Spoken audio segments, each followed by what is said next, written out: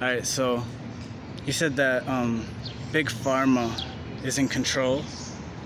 I mean, that's how it seems. It seems like everyone that's on TV is advertising for Big Pharma. Now they're talking about going door to door, and I don't know. I don't know. That sounds like a real bad situation. The government going door to door to ask you about your medical history. They already started in some states, and it seems like they're kind of targeting black communities, colored communities of color. So I don't know. So you think the vaccine is harmful and they're trying to target black communities and colored communities with the vaccine to do harm?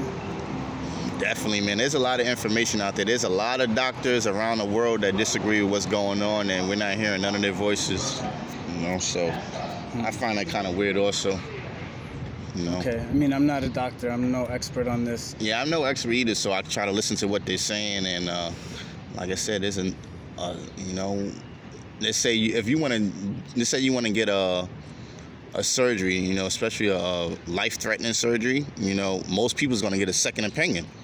And that's what we're not getting right now in this country. We're not getting a second opinion about a lot of stuff. That's my buddy right here. Hey, what's going on? Yeah, so that's pretty much all I have to say about that, you know.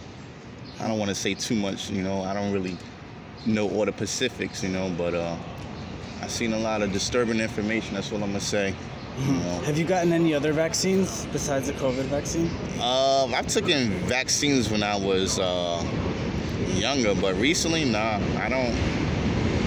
Because usually for schools, kids have to take vaccines. Yeah, I know. It's mandatory, yeah, in most states for kids to take. Hold up. It's mandatory in some states for kids to take certain vaccines, right? Yeah.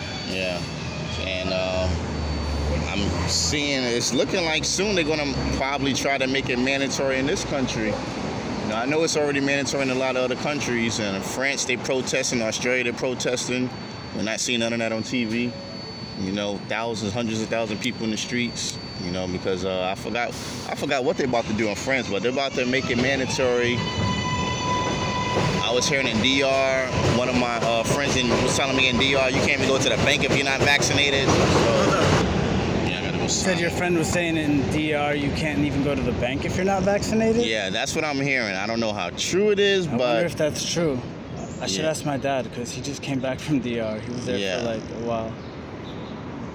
That's pretty much, that's pretty much it, you know, and also the president of Haiti, you know, he didn't want to have that COVID vaccine, and all of a sudden when he died, he just, now they want to have the vaccines in Haiti, so it's kind of odd also. So you think the vaccine could have been part of, or him rejecting the vaccine could have been part of the motivation for the assassination? Yeah, him rejecting Big Pharma. Yeah.